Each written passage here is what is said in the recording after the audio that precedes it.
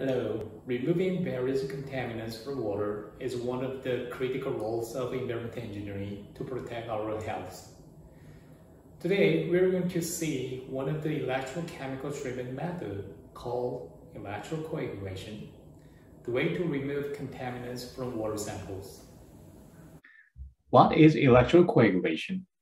Electrocoagulation is a compound word meaning electrochemical functions and coagulation for water treatment.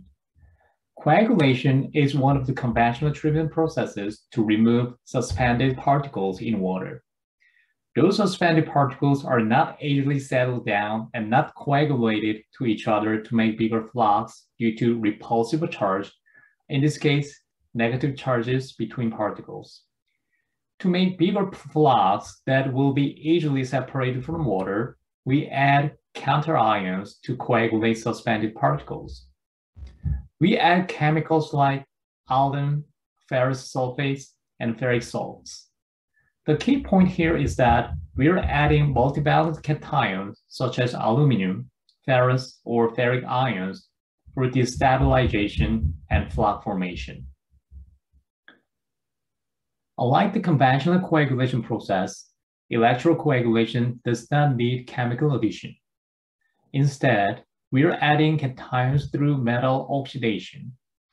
You might have learned galvanic cells in the chemistry class. In the galvanic cells, the zinc electrode is oxidized as an anode, thus zinc ions are dissolved into the solution. Same way, you can oxidize aluminum or iron electrode to add multivalent cations for coagulation. This is how electrocoagulation works. You have metal anode and cathode here, and we apply the electrical voltages to accelerate the electrochemical reactions on both anode and cathode. Once the electrical voltage is applied, metal ions are dissolved into the solution, and hydrogen evolution or oxygen reduction reactions are occurring at the cathode and producing hydroxide ions. Metal hydroxide flux are formed by dissolved metal ions and hydroxide ions, and they can be used to remove contaminants in water by coagulation and flocculation or absorption.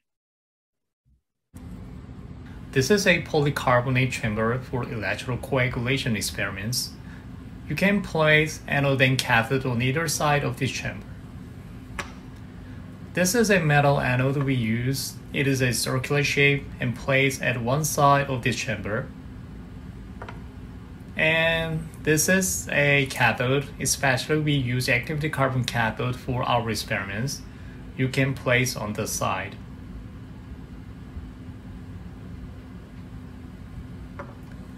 And this is a fully equipped electrocoagulation reactor.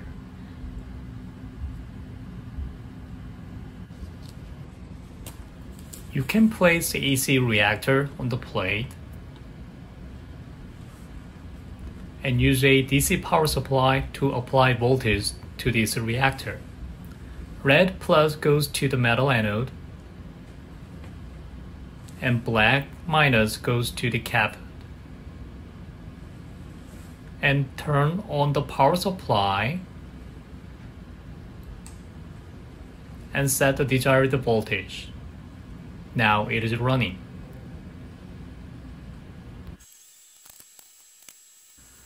This video was recorded over 1 hour electrocoagulation in our reactor, and it's being played faster now.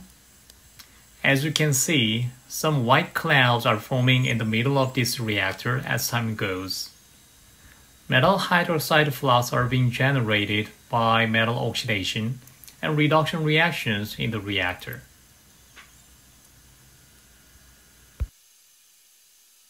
You can see the generated metal hydroxide flux after an hour on the right. We can clearly see the white precipitate at the bottom of the tube. Contaminants can be coagulated with this flux or observed onto the surface of the flux, so we can remove contaminants from water. Electrocoagulation can treat various contaminants in water, for example, our group is trying to improve electrocoagulation to remove PFAS from water samples with less energy input. Next time, I will show you how we use electrocoagulation to remove PFOA and PFOS in water samples. Thank you for watching.